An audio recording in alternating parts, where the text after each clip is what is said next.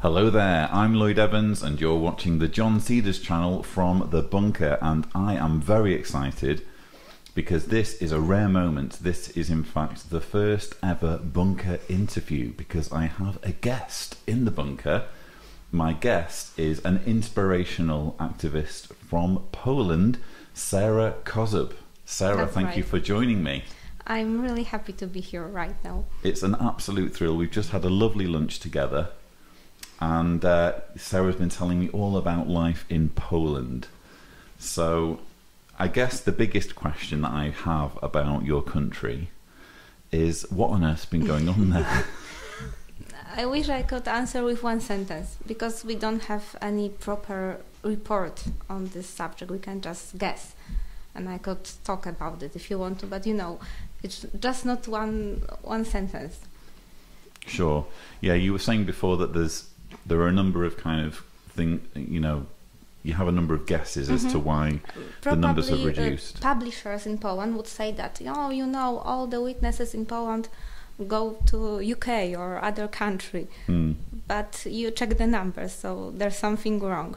Yeah, I did check the numbers just before we spoke, and by the way, I'm interested in this, but I'm really more interested in your story, which we will get to. But I did jump on the figures just now, and the Polish peak publishers in 2009 were 126,518, and as of last year, 2018, so 9 years later, they were 116,299, which is a drop of about 10,000 in 9 years, which that's a lot.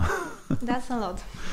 So they couldn't all go to the UK. No, and if they had all gone to the UK, the question then would be, what's gone wrong in the UK? Because because the numbers in the UK have been stagnant, so that would mean that the loss of 10,000 had actually happened in the UK and not Poland. That's the way I think of things. Okay, well we'll maybe revisit that later. But could you kind of give us some idea? Because you, just so the viewers know, those of you who are watching from Poland will recognise Sara, because Sara has had a lot of publicity, but maybe in America, in the UK, they're not so familiar. So why don't we back up, and if you could tell us how you first came to be involved with Jehovah's Witnesses. I was born in the family of Jehovah's Witnesses, and my family was very into the religion. We were going into every meeting. My dad was an elder. I was pioneering sometime during my teenagers years. I wanted to go to the missionary school. That's why I started learning English. And that's how was it. I always thought I never be older than 25, because every memorial I heard that that's the last memorial. So I always thought I never age. Sure. So you took it very seriously, you know, wanting to, like you say, pioneer and all, and really involve yourself. Do my best. Sure. And did that happen? Did you pioneer? Did you? Yes. Yeah. I pioneered for a few years. I met my husband. Then I stopped pioneering, but we still go to every meeting. To service. He was a minister servant, and we still believe that that's the best way to live. We always feared that when we go, for example, to Croatia, to seaside, there will be Armageddon and we will be not close to our congregation. We always thought it's, you know, just around the corner. That's fascinating, because I remember taking things seriously, but never so seriously that... Yeah, my husband, maybe you remember such a video or something, short video, about cleaning windows. You know, that any work is okay for JW. And my husband took it to his heart, and he ruined his business, kind of. Now we are making it better again, but you know, he instead of making good decision, he was making wrong. Just, you know, I take any work just to live month by month. Right. So would you say that your devotion to the religion had an impact on you and your husband financially? Yes, definitely. Yeah. And presumably neither of you went through college or university? Of course not. No. Would you have liked to have done that? Yes, I'd like that. Now it's kind of too late, and I also think the college in Poland now is not offering me what I want to do now. But that time I would like to go. Now you mentioned that you were afraid to come on holiday in case Armageddon arrived while you were on holiday. You know, I do have some subscribers who've never been Jehovah's Witnesses before, so they may find that very odd. Talk me through your mindset. What did you imagine would happen if Armageddon had come while you were on holiday? Well, I don't know exactly. It's kind of irrational, unlogical. We really believe that this is the right way of life, that the Armageddon is very near, and you have to live as close to Jehovah. And by that I mean do whatever the organization is telling you to do to survive. Because I have a very strong fear against Armageddon. Even if I was a witness, I always thought maybe I did something wrong, maybe I won't make it. And what happened to my children who are small? Do they make it? Is something wrong going to happen with them? I was very afraid of that, and I think that fear gave me anxiety and depression. Were you worried that if Armageddon came when you were on holiday, that it would look bad that you were enjoying yourself when you should have been? No, I think it was, like in convention, elders told that you have to be to the Kingdom Hall, you have to go to the bunker or something, you have to have your backpack, that kind of thoughts. Okay. So you suffered with anxiety. Was that something you were able to get medical help for? Yes, but I went to the doctor when I got my first thoughts. So I decided to go, and I tell my psychiatrist all about my history, family, that I was a witness, and that finally kind of helped me. Okay. So at what point did things start to unravel? At what point did you start to suspect that maybe this wasn't true? Well, on the irrational level, I always didn't have heart for it. I felt that fear is not good. I had an episode with small child abuse, me as a child. Oh, really? Really, but I don't want to talk about it because it's connected with my family, so leave it. I always felt that in congregation there are better and worse people. Better usually are elders and their children, and I was daughter of elders, so I was good. But I had a friend, her mom was single, and she always was, kind of, other children laughed at her because she was no elder's daughter. Now she left the organization and she's very happy, but I always felt it's not like it's love and friendship in congregation. There are dark sides too. So you mentioned there that you were the daughter of an elder. Did that play a role in maybe suppressing doubts to any extent? Because sometimes when you are raised a witness, there's the expectation that's placed upon you by your family, Not really, because it was all me. My dad, of course, he believed very deeply in organization, but my brother was raised the same way as I was, and he had He didn't take it as seriously. No. But I was very serious into it. I don't know why. Maybe it was just my character. I know some witnesses who are still witnesses, but it does the talking of the elders, and I don't mind. And me and my husband, we take it to the heart, and we were really obedient. And I think that kind of gave us depression, and that was the reason we also left, because we couldn't take it anymore. If we just I go to the service once a month or less, it will be good. No, we were really into it. Now, you mentioned your husband. We were obviously having a meal just now. And so we did talk about a few things. And before the meal, your husband told me that he was the one that woke up first. And that when he woke up, there was a period where you guys weren't sleeping in the same room. Yes, I saw myself as a single mom in separation. Because Really? you couldn't divorce, of course. No. No. Yes, but in separation, and I picture myself as I'm walking into the kingdom hall with my children alone, because I'm a devoted woman to the Jehovah. So, but talk me through. I mean, that's quite a big deal.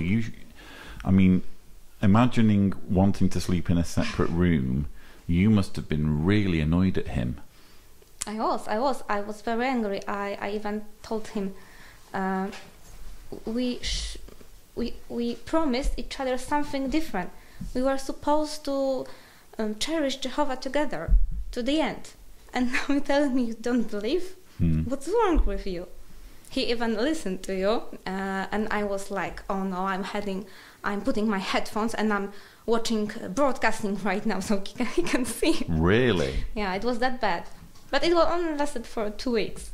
Right, so what you're telling me is, your husband said, I'm going to listen to a John Cedars video, and your solution was, well, in that case, I'm going to watch a JW broadcast. Exactly. I hope I could turn him away. Wow. And presumably that didn't work. No. I just thought I should risk. If I love him so much and I trust him, and I never put my faith into doubt. I never read any material, apostate material, even comments on websites, nothing. So I said, okay, if that's true, it can defend itself. So one night he was sleeping and I was just reading. One night. And in the morning I was like, no, it's not true. I wasn't sure what should I believe. What's wrong with birthdays and 1914, but I knew that it's not true. And what kind of... So you do this overnight while your husband's sleeping. What does the conversation go like the next morning? I don't remember exactly. It was December 2016. We had circuit overseer that time in our congregation. But I think I woke him up and said something like that. No, you were right. I don't believe anymore. Really? Yeah, really.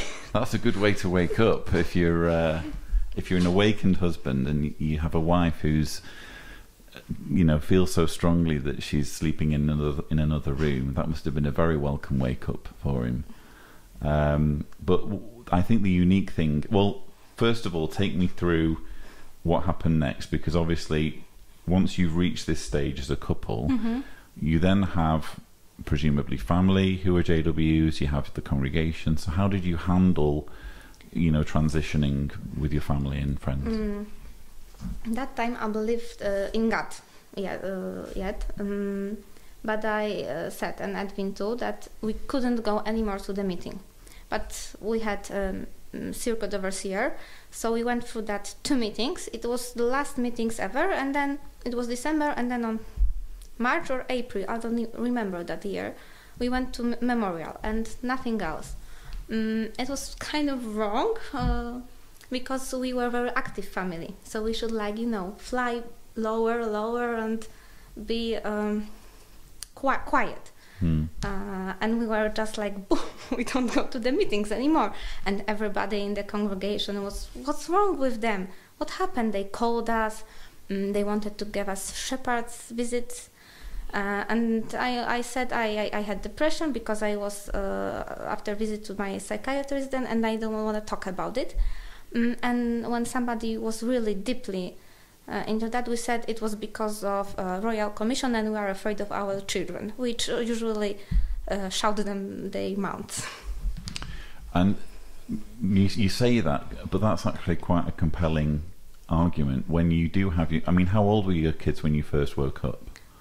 It was 2016, so my older daughter was 6, and the younger has half a year, 6 months. Yeah, so that wasn't just kind of like trying to throw them off the scent, that's a legitimate reason, isn't it, to not go to the Kingdom Hall if you have young children and the elders aren't properly protecting children. Especially that I had talk with elders as an adult about my episode, which was in the past, but that talk, I wasn't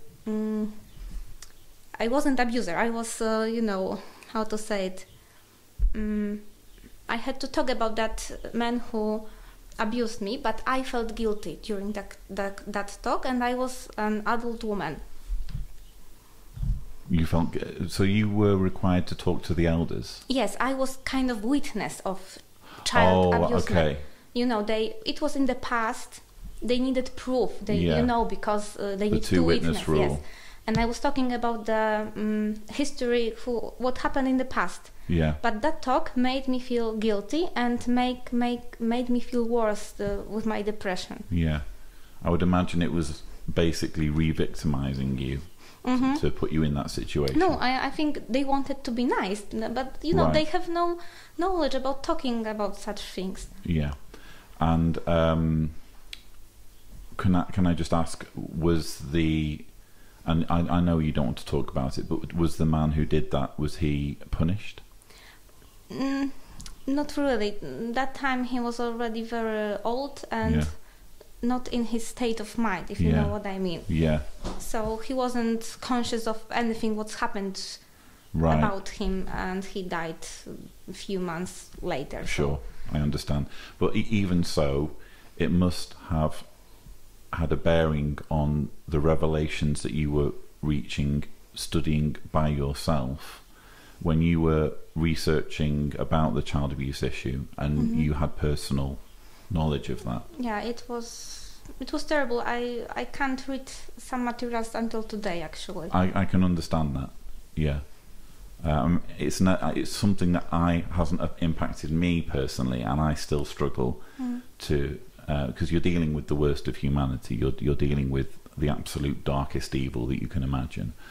But going back to waking up, you start kind of giving these reasons to the elders and your family members, but presumably they weren't satisfied with what you were saying to them. They wanted to talk to us, to help us, but we kind of told them that it's my depression and we need peace, and they left us. But also we were now quiet publisher. I don't know how to say it. Inactive, yes. Yeah.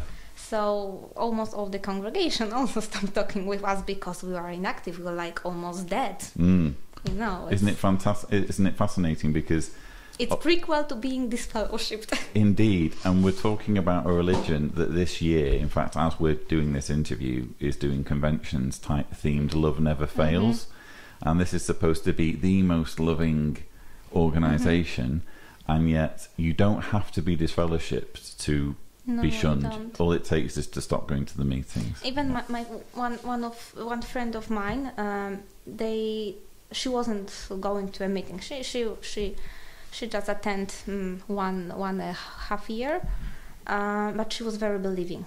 And when I told her about my doubts, she just went to the elders right away. And she also stops going to the meeting, but she believed. So she thinks she's good, and I have a doubt, so she cannot talk to me anymore. And I tell her, but people don't talk to you too because you are inactive. That doesn't matter for her. So you're in this situation where you're inactive now and you're being shunned. Did things kind of deteriorate from there? Because I know we're now at a point where you are disfellowshipped. Actually, I disfellowshipped myself. You disassociated, yes. Yeah. Okay. So how did you disassociate? The time goes by, and my husband's sister, she was going to be married, and it was witness wedding, so we didn't want to spoil it to her. So we decided we wait to that wedding. And after that, I said to Edwin, I had enough. I had enough that I can post a picture that my children are celebrating birthday because somebody will see it and I will have the talk with the elders. So I just write a letter and post it on my blog. Right. Wow. Wow. So, what had you been blogging about up to that point? Lifestyle, parenting, that Sure. girly kind of stuff. Okay. So kind of lifestyle, parenting, disassociation from a religion. Yes, and it was like very, very shocking. And I had a call from the elders like 2 days later. Do I sustain with that my publicity? That's interesting because that's what they said to me as well. They literally brought, when I had my apostasy trial, they brought a printout and they even had like pink highlighter on the sheet. I was like, why do you really need to highlight certain things? And they said, do you stand by what you wrote here? Yeah. They were very nice. They wanted to meet with me. They wanted to talk with me. I think they think that I was kind of naive and I didn't know what I'm doing. But I said, come on, guys, I know why you're calling me. Let's get this done. Wow. Fantastic. So they disassociated, or you'd already disassociated yourself, however you want to describe it. What happened with your husband? Nothing. Nothing. Nothing. That's funny thing. They of course called him. They offered help him because I was such a bad wife right now, and they wanted him to meet, to invite them to the convention, and that's it. Never called again. But isn't he disfellowshipped as well? Yes, he is, but he after 6 months after me. Right. So did he send a letter in, or no? He just didn't mind. He did what he wanted to do, and when he printed some of anti-JW stickers. Oh, of course, yeah, because he runs on a the door, printing so company. people could stick it, and so JW won't knock on the door. So they knew it's our print shop. So. Yeah. So Sarah and her husband. But even that time, they asked him to stop selling it. But he said, "Come on, guys, I'm not stopping selling it. You can disfellowship me." Okay, so just for some context, Sarah and her husband own like a marketing advertising company that does some printing. Yes. And that you were at one point printing the adverts that go on the carts for cart witnessing. for few congregation in our, I think all in our city, and few we sent through Poland. Right. And then of course they stopped ordering those but posters. At one point, simultaneously to printing those, you were also printing stickers that people could put on their doors saying, "Don't call if you're a Jehovah's Witness." Exactly. And that's what got him disfellowshipped. Mm-hmm. Okay, fascinating. Now, again, viewers who are familiar with Sara in Poland will know that you've done a lot of media. So you did your blog article, but it was just by accident, because I told you I wrote it because when a woman is disfellowshipped, they say that of course she cheated her husband. So I wanted to tell my story first. How was it? I knew there would be rumors, but I hope that some friends maybe will read this and understand me. Yeah, so you were trying to preempt the JW grapevine from swinging into action so that everyone could know what your reasons were, which is fantastic. But was it the blog that got you the media attention? And it was all by accident, because I wasn't expecting such things that happens later. Our friend put it on the website, kind of like Reddit in Poland, and it was very popular. And then one journalist asked me about interview, and then from the Polish TV called it. And I was like, what's happening to me? I'm shy, I'm afraid of talking to people. How can I cope with this? Well, you coped very well, and just to show viewers, this is actually a clip of Sara on Polish television. Ja mam 2 córki. Ja się po prostu o nie bałam. I rozmawialiśmy nawet u nas, tak lokalnie, czy gdyby u nas w mieście, w tym zborze naszym pojawił się o takich skłonnościach ktoś, to czy nam powiedział, słuchajcie, uważajcie na tego i tego, bo on ma takie skłonności. Nie dostaliśmy zadowalającej odpowiedzi. Po prostu bałam się o dzieci. I to był moment, w którym zaczęłam po prostu szukać głębiej, po raz pierwszy zaczęłam porównywać moje wierzenia z innymi materiałami. Zaczęłam szukać źródeł cytatów, które są podawane w czasopismach. Porównywałam różne przekłady Pisma Świętego. Bo ogólnie w tej religii jest troszkę tak, że oni zniechęcają do zaglądania do innych źródeł, niż jest ich oficjalna strona. Możemy powiedzieć, że to jest taka psychomanipulacja? Tak, to jest psychomanipulacja, dokładnie. Jest wprost powiedziane na przykład w jednym wideo, że takie materiały na przykład, tak jak dzisiaj my rozmawiamy, to jest manipulacja diabła, to są kłamstwa, to są oszczerstwa. Mamy tylko wierzyć w to, co mówią oni. So I think you'll agree that Sarah handled herself very well in that situation. Obviously, I've also done some stuff on television, and it can be very stressful. So talk us through what it's like having exited a religion in which you have your family and friends, and then you are on television in your country in front of your family and friends talking about your religion in a negative light. What's that process like? Actually, I was thinking about saying yes to that stuff few days. I was asking that friends that left me and my family that was with me. And eventually I decided to go. And all that time I thought that this is the right thing to do. To tell people that they cannot shun. That was the reason, actually. That was your main message, was it? Yes. Okay. And what impact did that interview have in terms of viewers and in terms of the reaction with your friends and family? Well, my friends, old friends, of course, they deleted my Facebook. We stopped being friends. Unfriended you, yeah. Unfriended. Oh dear.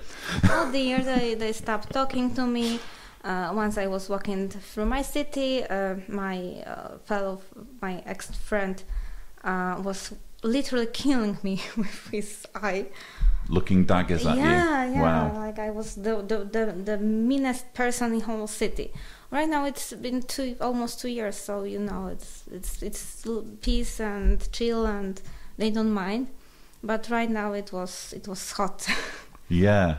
And what was the viewership of that? Because I think the YouTube videos got how many? Over 1 million views? I don't. We have to check it because I don't remember. Go on, we'll check it. Edwin probably remembers well because he has talent to the numbers. What's it called? Sara. Yeah. Andry. ANDRYC. Yes, the first one. You see, that's how popular you are on YouTube. All I have to do is type in 1, 2, 3, 4, 5, 6, 7, 8, 9 characters, and it's there. Yeah, it's me. So it's actually 535,000 views, which is amazing. That's a lot. And this is obviously a Polish interview, so presumably a lot of the viewership there is Polish people. Definitely, because it was broadcast on Polish breakfast TV in the morning, like 9 or 10 a.m. I don't know how many people was watching it live, but you know. But wasn't there also kind of, we were saying before, there was some kind of news website that had yours as like the top story of... Yes, there was one news site, and it was put in the section women, Mm-hmm. and then it got to the main site, and then when there was the annual report of the 2018, they also brought my story back, and they put me right in next to the footballer Robert Lewandowski. Maybe yes, you know I him. do know Robert Lewandowski, and I'm annoyed at him for not joining Manchester United because he's a good player. So yeah, you were right at the top of the Polish news, which is just fantastic. And I think it in some way explains, I know we touched on it earlier, but it in some way explains the fact that there is something happening in Poland.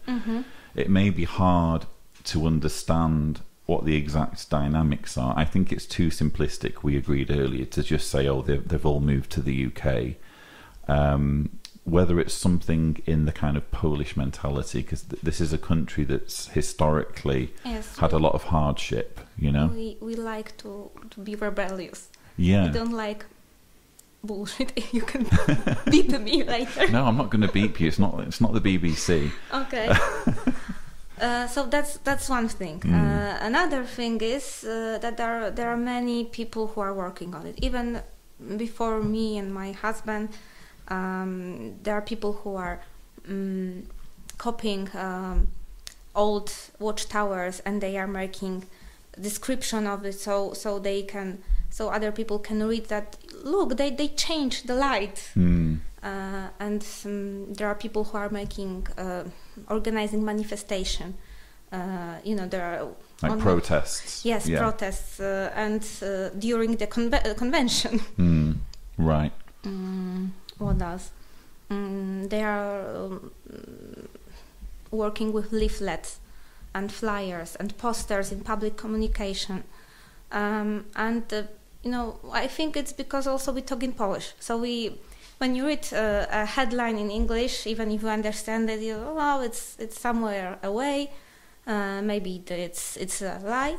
And when you read it in your language of heart, you kind of believe it more. Yeah, that was going to be one of my questions, actually. So when it comes to understanding what's the latest thing that's happening with the organisation, I would imagine it helps to speak English. Yes, it definitely helps. That's why it's a very great thing that we have people on websites who are translating, who are telling other people, even if not translating, they are telling, oh, he said that, and look, in the new Watchtower will be that and that. And I think that it's great because someone who doesn't speak English, he can read it and understand it. Right. And it's great that, like you say, there are activists who are going to that effort, because would it be fair to say that if you don't speak English, you're at a disadvantage when it comes to the possibility of waking up? Exactly. That's how it feels here in Croatia. I mean, I'm not really involved with local activism in Croatia, but I did a newspaper article, and one of the points I made was it's a different religion if you're Croatian, because there's some things that you just don't have a way of knowing about. Yes, because there are some books which weren't translated into... Indeed. So, yeah, I think it's fantastic that there are, like you say, activists who are making leaflets and going to such efforts to get the information Yes, they're out. making videos on YouTube also. They are talking about new lights, about conventions. Those materials are mainly directed to people who are doubting or are thinking about leaving.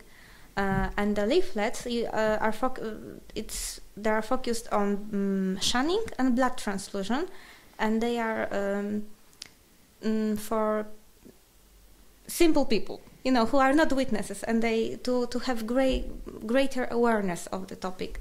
Because most people think, oh, those witnesses, they sometimes knock on my door on Sunday morning when I'm cooking dinner, but they are generally nice people. Sure.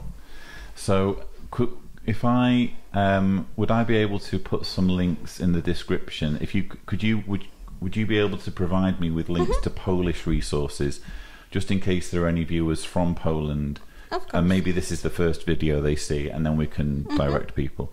And I would also really like it if you could, and I'm taking a big risk here with you, Sarah. Okay.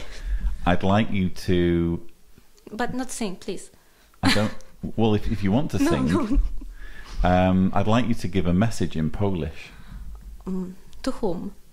To any who are watching who maybe they still believe, and this is the first video that they've seen. What would be your message to witnesses who are maybe on the fence, who are Polish and they watch this video in Polish? Right now? Okej, to powiem to, co powiedziałam Lloydowi. Jeśli naprawdę w to wierzycie, to nie bójcie się zaryzykować i spróbować zakwestionować swoją wiarę i znaleźć materiały inne niż strażnicy. Coś jeszcze? Something else? I could talk more and more. Go for it, yeah. Bo wiecie, w strażnicy to jest trochę tak, że oni podają, że poza strażnicą, poza materiałami z organizacji to będą pisać o nas źle. A ja to trochę tak postrzegam jak chodzenie do restauracji. Oczywiście, że na stronie restauracji to będą pisali same superlatywy, ale dlatego sprawdzasz opinię w Google, w TripAdvisor i na innych stronach, żeby się dowiedzieć, czy tam ktoś się nie zatruł, czy ktoś nie przepłacił, czy faktycznie jest to tak dobre, jak mówi o tym strona restauracji, więc po prostu sprawdzajcie i nie bójcie się tego, bo to troszkę boli, ale nie jest tak źle. Wonderful. I even understood one word in that, which was TripAdvisor. Yeah. Yeah, because in Watchtower there was some sentence that you cannot read what others write about us because it's wrong. But when you look for a restaurant writes about itself, we're great, we have the best food. And someone on Google TripAdvisor says, I get a stomach flu after eating them. Yeah. So we have to check it. Sure. Including when you're checking out Croatian restaurants, which I know you've had to do here on holiday. But listen, Sara, it's been an absolute pleasure having you here. I think that you are an inspirational woman who has done a fantastic job of raising awareness of a very serious issue of shunning in Poland. I think you're a credit to your country, and please keep up the good work. Okay. Shake your hand. Thank you. I'm really happy to be here because actually I lost my heart to organization, but your materials helped me free my mind. Wow. So thank you very much. Well, I'm blown away by that, and I'm very proud to have played some part. So thank you. So viewers, I hope you've enjoyed this interview. I know I have. Don't forget to subscribe to the John Cedars channel for more such videos. But for now, thank you so much for watching.